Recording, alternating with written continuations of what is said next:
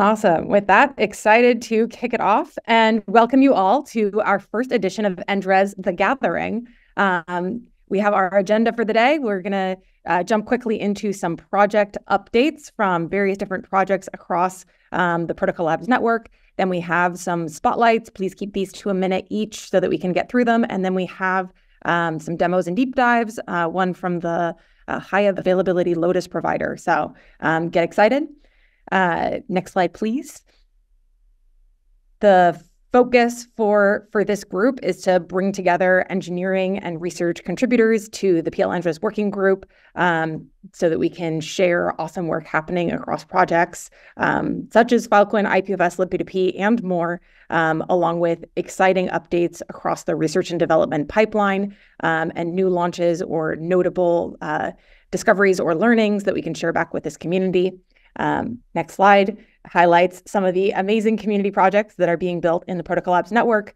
We do a lot of collaboration with each other and are excited to help make each other successful. Awesome. And this is our mission as a EngRes working group. We want to help support and accelerate those breakthroughs by creating some venues that enable sharing updates, supporting network native research and development, and growing OSS projects, networks, and communities. So we definitely want to create great interconnections. Thank you to Dali for this awesome EngRes The Gathering poster, which really speaks to the badass community of collaborators who can use this venue to share some updates, and then excited to kick out deeper dive discussions, collabs from there. So please keep comments, questions, other things rolling in the chat. For the content here, we're going to be covering lots of amazing projects across the entire research and development pipeline. So expect some stuff that's very early stage, speculative, that folks can build on, and expect some stuff that's later stage, highlighting new releases or new functionality that affects a large scale production audience. Cool. And with that, one last call for or request for folks here. We do our best to spotlight upcoming upgrades, releases, and launches. We're building out the 2024 calendar right now. And so if you have an upcoming release or upgrade roadmap or similar, you could ping them to me on Filecoin Slack. I would love to include them in kind of our overall roadmap for next month for our next EngRes gathering. So shoot them my way. Thanks. With that, I think we're headed into projects. Starting with IPFS. First is me, yes. Yeah, so Shipyard. So Interplanetary Shipyard is a new entity that formed recently, coming out of PL Inc. We work on IPFS and libp2p implementations and measurements of them. You can find us in Filecoin Slack or the various IPFS working groups, Implementers Working Group, dApps, Helia, etc. Some recent work. So Helia and Kubo and Boxo have a number of releases. Yeah, you can see there's a number of pinning related changes, named pins or requests for a long time in Kubo, having protections of the RPC API and upgrades in Helia as well. We have Rainbow and the Waterworks. Waterworks is sort of public goods for things like gateways and delegated routing and that kind of thing. Now having custom implementations that are better supporting that. And we have some upcoming work. If you have some needs from IPFS or libp2p tooling, give us a shout and we'll chat. Hello, on the probe side of things, as an update for IPFS, we have been monitoring as we do several metrics on the IPFS network. Towards the beginning of mid of December, we've seen a large spike in the number of nodes that entered the network. That was due to a misconfiguration from another network and caused the nodes, as you see in this left top graph here, to shoot up to more than 300,000 nodes, which was not kind of the natural growth of IPFS. The problem with that was that, as you see in the next graph, most of these nodes appeared as offline, so it was difficult to reach or unreachable, which in turn meant that the vast majority of nodes, like the largest percentage of nodes, were appearing offline. And on the bottom list of graphs, we see that this affected the lookup latency, which had a spike towards the mid of December, and a severe latency increase when publishing content to the network. So, of course, that was not great news, but we worked together with the developers from the Avail project that jumped into this straight away, and we fixed the issue. We see that numbers went back down, and things are looking normal. You can find all of the metrics that we're gathering at problab.io, as well as the links to each one of those graphs in the slides. Thanks for that, and over to Mosh. Hi, so back in November, we announced that the IPFS and the P2P projects were going to take the next steps in project maturation and form independent entities and operations outside of PL. So I'm here with a couple updates on that. The IPFS core cell is formed and first grants are being distributed. We have refreshed a list of working groups, public working groups for the project. The DApps working group started getting together last fall. Adine is the chair of that. The comms working group recently booted, had its first meeting last week. Jackson James is that chair. Browsers and Standards, chaired by Robin Bergeon. You can go to Luma for a relatively complete list, and we're working on getting more comprehensive indexing GitHub for all these working groups.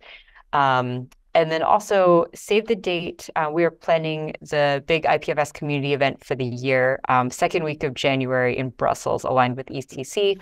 The design will be sort of a hybrid of camp and thing, with a target of 50% sort of existing IPFS community, implementers, maintainers, and tooling builders, and then 50% users. So that includes anyone listening out there. Please save the date as well. So thanks, and over to P2P. Hi, it's me again for P2P, the ultimate modular networking stack for peer-to-peer networks that is powering most of Web3 projects and networks. Starting with Go P2P, the immediate next steps, as you know, are WebRTC, which has been in the works for a while and is a big thing. When this lands, we're going to have native nodes anywhere in the network that currently have to go through a relay. They won't have to do that anymore, and they will be able to connect with browsers directly. And that is going to be a game changer, because basically web browser connectivity is going to go is going to be stable for good. Now, to achieve that, there are a couple of small things to do. We need to finalize this PR there on the fin packet that needs to be up before closing the data channels to avoid leaving others hanging there. And of course, the resource usage is very important and needs to be tested before it goes out of experimental mode where it is right now. The second big thing is Autonut v2. As we know, Autonut has been in production for years, but there are some shortcomings which you can find and we have talked about elsewhere. Now, what needs to be done there in order to improve that is we want to allow for testing reachability of individual addresses, avoid amplification attacks, and provide the verification mechanism for successful dials. More details on this on the links that are in the slide. And as for the future of Go P2P, we want to implement error codes. So you can think of that as HTTP status codes, but for P2P. Because right now, when an error occurs, the remote party is just leaving the connection, which is not great because it's leaving us in a state where we don't know what happened. With error codes, we will at least know, and then we can go and fix it and not have it there the next time. So that's great, but it's not going to come until towards the end of Q1. On JS P2P, there is lots to be shared there, and that this set of bullet points is not doing it justice. I'm going to point to the blog post there and can put it in the chat as well, but we are going to do a spotlight in the next gathering if there is space, so stay tuned for that. And finally, on Rust P2P, Autonut v2 is almost complete in that implementation of P2P. The there are some reviews pending. The link is there, and is close to being completed. Rustly P2P is the most active implementation. Shipyards right now doesn't have a full-time maintainer for Rustly P2P. So if you want to contribute, of course, help is more than wanted, but make sure to contact us, or stay connected in the well-known channels for Rustly P2P. We're going to be reorganizing the calendar, the community calendar, and we'll keep up with that so that anyone interested can get involved. That's it. Thank you once again. All right. libp2p community, that is me. Thank you, Giannis.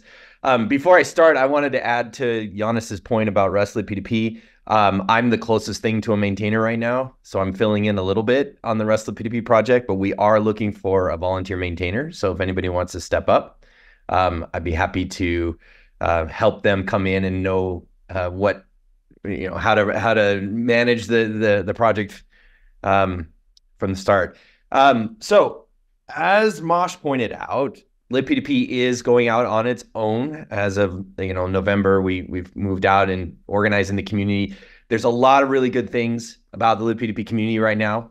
libp2p obviously is in a very strong market position. There's something like 300 billion in market cap that rests on libp2p. It's at the heart of many of our favorite projects.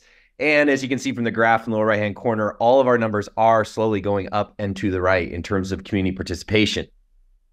As of right now, the libp2p community is well funded. Our grant program is coming online, and will be supporting community operations in the ongoing future. There are some things we could improve on. As we move out to being an independent project, I would like to see us include all implementations on an equal footing, and we will be highlighting all of them here as they release and getting incorporated in new projects and things like that. I like Molly's timeline of releases. I think we need one for libp2p. So what can you expect in 2024? We're going to, as Giannis pointed out, the calendar is getting reorganized. We're going to be booting up community calls, or reestablishing community calls on the regular. So, and the community calendar is going to be fairly open. If you have something that's libp2p related, like you want to do a local meetup or anything like that, reach out to us. We'd be happy to highlight it, help you market, get users there. We're going to attempt to participate in events worldwide on a voluntary and basis. We're looking for speakers who want to get read in on a speakers group, right? And so that we can have coverage globally and raise the profile of the project. The monthly newsletter and blog is also looking for people who want to write pieces or highlight their projects or things like that. More on that coming soon. All community-wide announcements will be in the discuss.libp2p.io discussion forums, as well as in the discussions on GitHub for the various projects. So just watch there for announcements. And this is really becoming something where the community needs to step up and take ownership. And I'm happy to organize and run meetings and get everybody to show up and get us going on the same direction. So as for changes in the structure of the project, the last column over the right there, who now? Our community chair at this point is Raul. You can get him at Protocol on GitHub. He's also Raul K on the Filecoin Slack. I am the community architect, to borrow a term from the Linux Foundation. You can get me at dhuseby on GitHub, and I'm also Dave, libp2p community on Filecoin Slack. And then we also have our community project manager and security chair, which is Prithvi Shahi. He's p-shahi on GitHub, and also that on Filecoin. So that's it for libp2p. Let's make 2024 a real growth year. Yeah, we're trying to build Filecoin, the storage network for Web3, but also a robust, efficient foundation for humanities information that's currently living in Web2. Next slide, please. A quick update from Lotus. We just published our latest release, v125.2, I believe last week. There are a couple critical bug fixes and improvement towards the syncing issues that some of the node operators are seeing in this release. We highly recommend everyone to update to this release as soon as possible. If you have any questions, please reach out to us in the Field Lotus Help channel. We also have a very exciting new Lotus provider, Alpha, out in this release.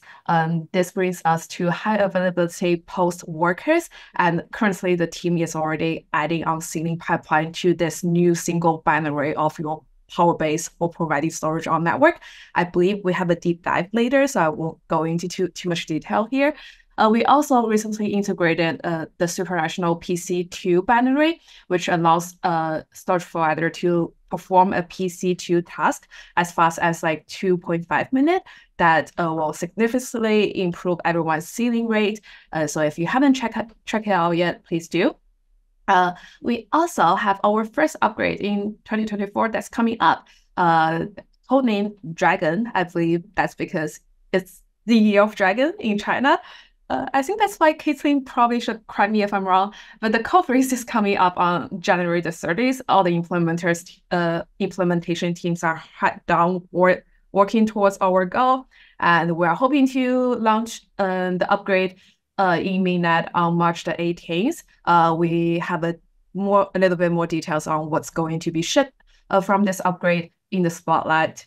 We just got the guest number for the actor events that can power through the network monitoring tools, and the guest numbers looking really, really good. So we're expecting to have that in the upcoming upgrade. Also, there are new FIFs that's coming up. So recently, we just passed last call for the Super Snap that's coming from the Proof team. Will help people to make snap deals even faster, more cost efficient. The Irene and Luca also just opened the FIP draft for NI ProRep that will be simplifying the sealing pipeline and fully enable, sorry, I didn't finish the sentence there, but fully enable CD as a service and inactive CC sector market. Many teams are collectively working on bringing fast finality F3 into Filecoin mainnet. We're definitely hoping to launch that gradually into the network sometimes in Q2, Q3.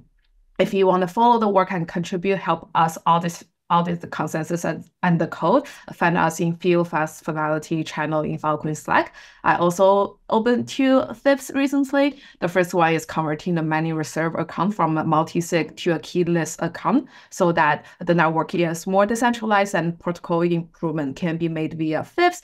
We're also proposing to drop in the existing proof commit sectors just in favor of the new proof commit methods that's introduced by the DDO that's coming in the next upgrade, so that we can make proof commit aggregation make sense again to free up more chain bandwidth for other activities and also reduce the system cron usage.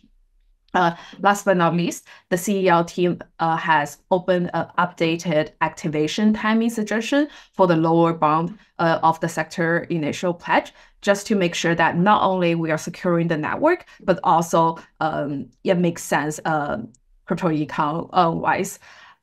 I feel bad I didn't include any event and things like that, so I'm just gonna do a call out. We are hosting a protocol forum kind of open office hour call in February, just to break down the upcoming network upgrades for the community members. So if you have any questions, stay tuned and join us later on.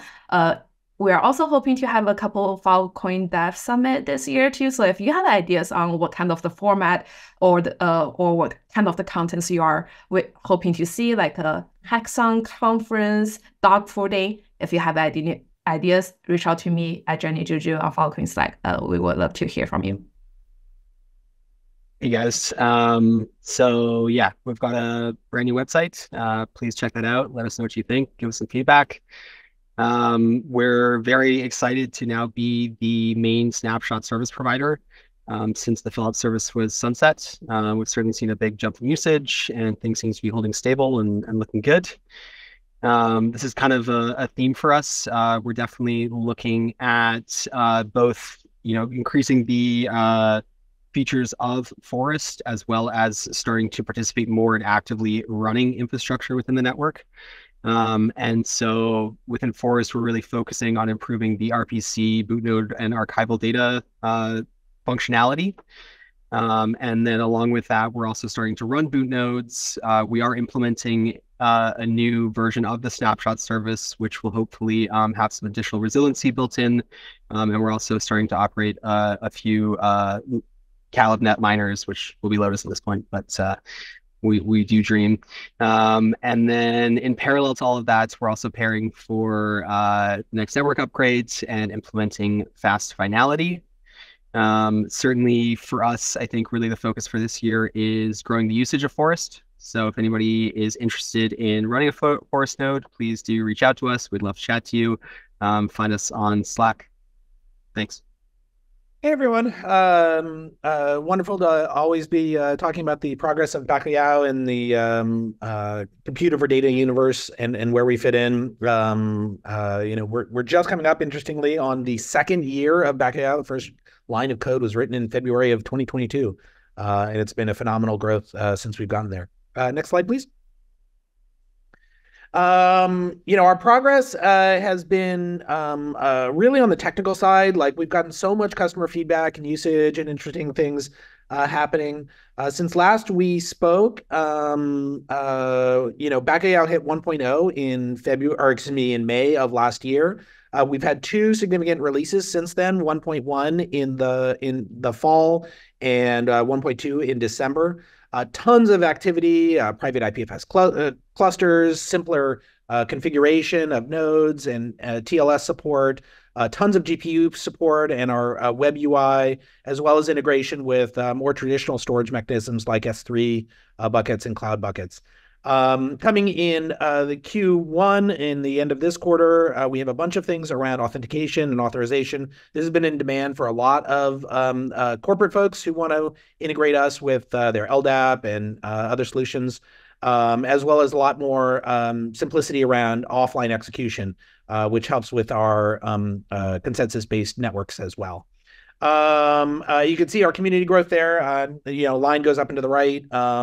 But really, it's been super cool to see people like from the external community plug in and be a part of our overall network. Next slide, please.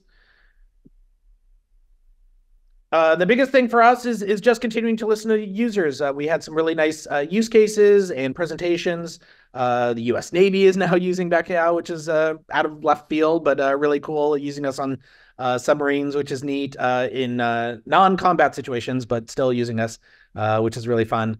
We were able to present at KubeCon, at reInvent, at Open Source Summit in Japan, and Web Summit. Really exciting that people are seeing enough value in Bacalhau for us to be presenting at these locations and talking about all the goodness that is Bacalhau, IPFS, computer of data, and so on, as well as being part of several incubators. So things are going really well, and if you have partnerships or places that we can plug in to help your projects out, we couldn't be more excited. Back to you, Molly. Awesome. I think that's for our project updates. So now we have a couple spotlights on recent or upcoming launches so that everyone stays aware of cool stuff. Over to Kieran, I believe, from CryptoEcon Lab. Yeah, we have been investigating the state of the Filecoin network since it's the start of a new year, and we had a milestone where QAP crossed under the baseline back in December 17th of 2023. So we wrote a report detailing what this means for the network, for storage providers, and so on. But just to give a couple of quick highlights, when the QAP goes below baseline, it triggers a switch in the pledge mechanism. And so pledge is now is forecasted to decrease. And this is actually a anti-fragile mechanism built into Filecoin to encourage more onboarding, because as pledge gets cheaper, your fill-on-fill returns increase, which should incentivize people to onboard more power and invest into the network. And so this is technically a good thing in the sense that we have improving macroeconomic conditions combined with increasing returns in Filecoin. So we hope to see more investment into the network. But for a more detailed analysis, you can see this report that's linked here, and I can provide it in the comments as well. That's all I have. Hi. So this was about a demo done with in partnership with Lockheed Martin, and It's about synchronizing data between a ground station and a satellite in both directions. The basic premise was just to prove IPFS useful in a satellite situation at all. We only implemented the parts that were actually needed for this particular project. So that would be UnixFS files and raw blocks. We used a custom protocol that only sent the minimum data we needed because in the situations bandwidth really is at a premium. We also did some things to reduce dependencies and reduce binary size at build time, just in case you need to do an update to an already deployed satellite. But it was successful. We got files of various sizes sent in both directions. And so that opens the door for possible future development. Super cool. Thanks for making it happen and for sharing it. There's a blog post as well that people can read to learn more. That was such a cool demo and a hard act to follow. Everyone check out the blog post, Molly linked. Hi, I'm back. I'm here to share that libp2p and IPFS both were recognized in the latest round of the Optimism Retro PGF. libp2p, the number 5 vote getter, it's a direct dependency of Optimism, and then IPFS, the number 21 vote getter. And so maybe unpacking the process a little bit, because I know folks are curious. Voting was done by about 200 badge holders. A lot of them published ranked lists that then were fed into other badge holders' selections. So each badge holder could vote however, through whatever method or inputs they wanted, but a lot of them ended up kind of publishing their own stack rankings ahead of the vote and then incorporating each other's.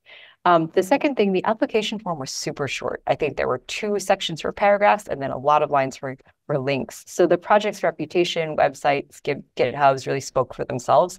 And I think that's all due to the incredible communities behind these projects, not only today, but for the past 10 years since they were first created. I'm sure many of you are curious what's going to happen to these funds. They're going to be managed by the core cells and go to a combination of rewarding prior contributors, rewarding their own upstream project dependencies, and then and I know I can speak for IPFS core, the majority of it will go to continuing to support the technical and social substrate for these projects. So thank you to everyone, past, present, and future, who are contributing to these, and also to Robin and Dave for submitting the applications and getting those over the line. Thanks, Mosh. Over to Patrick for Station. Hey there, Patrick from Station. Station allows anyone to join the Filecoin and Web3 economy. So please tell your friends who are potentially not as technical as you are to download the Station app and get started. We launched Station with payouts just before Lab Week last year, so beginning of November. At that point, we had around 10 stations, and you can see that we've gone through the orders of magnitude, first 3 in November, and then reached 10,000 station nodes at the beginning of this year, which is a nice New Year's surprise. So the station network is growing fast, which is really exciting. And as you can see on that map, there's stations all over the place. We've even got one in Greenland. The first module running on Station is called Spark, and Spark samples retrievals from Filecoin storage providers. You can see that in the last 7 days, we've tested 502,000 different CIDs, and these CIDs are taken from LDN Fill Plus storage deals. So they're the ones which are supposed to be publicly and fast retrievable. We're performing loads of retrievals, and we can really kind of dial that up or down based on what we think is the right amount of retrievals to sample the network. And at the bottom, we can see the retrieval success rate, which we would like to improve. So that's the whole point of Spark. We're trying to get this graph to go up and be a really nice level. Some team updates. Spark, we launched it, and we've learned a lot about building smart contracts in the FVM since then. And we've actually massively reduced the gas costs, which are now almost negligible, which means a high percentage of the fill is going to the station operators that's behind Spark. We're building a public Spark dashboard so that everyone can see all the stats behind this protocol. And then we're also working on a second paying module to follow Spark. So loads going on. Please reach out if you have any questions. Awesome. Next, I think we have NV22. Hey everybody, this is going to be a quick summary of all the goodies landing soon in Filecoin Network version 22, codenamed Dragon. First up is FIP63, which will allow Filecoin to leverage DRAN's new QuickNet network and its 3-second unchained randomness beacons. FIP74 will remove Cron-based automatic deal settlement, which currently accounts for a huge percentage of network computational cost by the market actor. 74 addresses this unsustainable cost. 76 is direct data onboarding. Direct data commitment into sectors will significantly reduce expense and gas costs using a new data onboarding pipeline, and it brings us one big step closer to an L2 storage market. FIP83 brings enhanced external monitoring of crucial network information such as data cap allocation and sector lifecycle transitions. There's lots more info on the slides, and all of the blue FIP numbers shown on are clickable links, so please take a quick look and join the conversation. The current upgrade timeline is on the right, where you'll also find a few links to other potential projects that we're really looking forward to this year. So we've got the last call has already passed on 15th of January, the upgrade timeline, code freeze 30th of Jan, CalLabNet upgrade for 20th of Feb, mainnet for the 18th of March. That's it for me. Thanks for listening, and over to Galen. Awesome. Coming in from Filecoin Foundation, Filecoin Plus Governance, we have a round 5 notary election cycle. Giving an update here, context, we're supporting people building more specialized pathways to data caps. We're moving away from sort of the single LDN or large data set world that you may be familiar with, and into lots of different teams building their own sort of pathways that are more specialized to their clients, their type of data, and how they're doing deal distribution. You can see more from Lab Week talks, link there.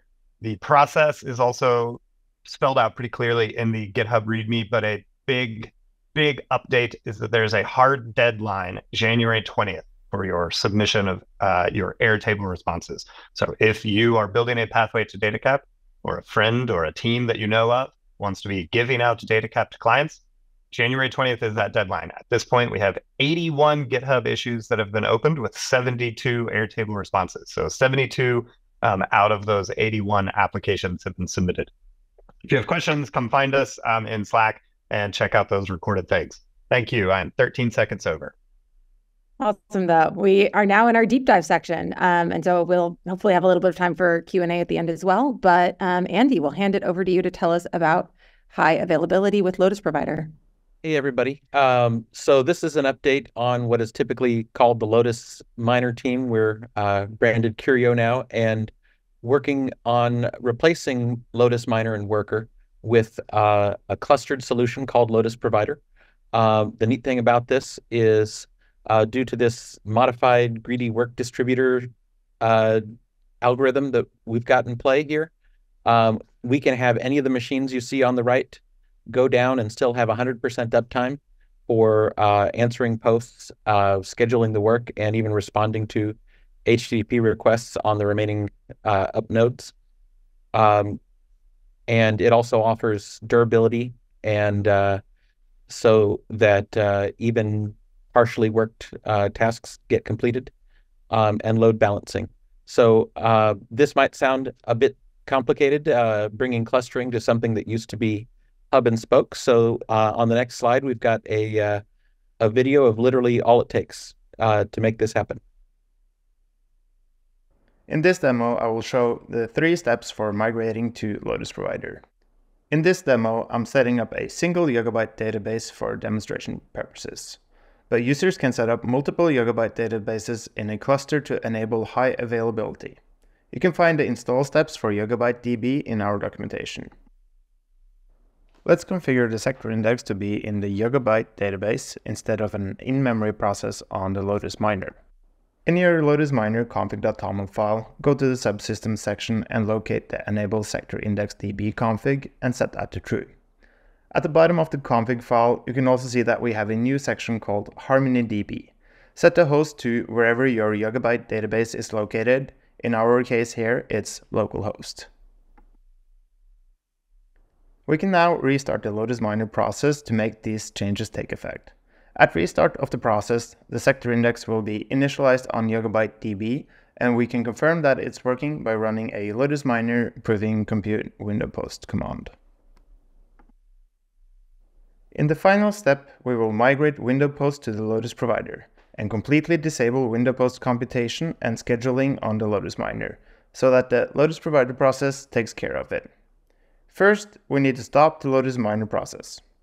Then we need to get permissions from the Lotus chain daemon, which we want to connect the Lotus provider to. After that, we can run a migration script with the Lotus provider config from miner -- to layer base. This will migrate all the needed configs from your Lotus miner to Lotus provider. Before we can start the processes back up again, we need to disable window post entirely on the Lotus miner process by setting disable built-in window post equals true in the Lotus miner config.toml file. After that, you can restart the Lotus miner process and the Lotus provider process.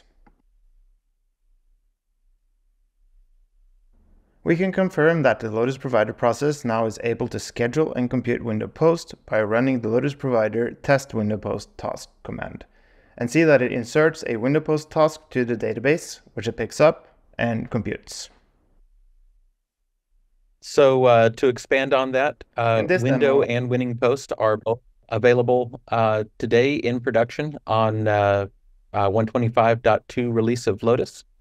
And lastly, we're planning to bring sealing over, but certainly it's getting more complicated with a bunch of separate tasks partially owning the scheduling work. So to make things easy, we have added a GUI for visualizing what the cluster is doing, and that should make things a whole lot easier to operate. All right, thanks. Awesome. Thanks for the deep dive and demo. Thanks everyone so much for attending. We got through it a little bit faster than expected, which is awesome. And if you have other demos or deep dives for our next monthly gathering, please shoot them to EngRes admin, and we can get you added and set up to help present your work. We're excited to showcase any research breakthroughs, new engineering work, or exciting launches. So please, you can fill out the linked form or email us at engresadmin@protocol.ai. If anyone has any questions or Q&A, we're happy to stay on for a little while longer. Otherwise, excited to go see what you all are building and showcase it next month, making the future better day by day.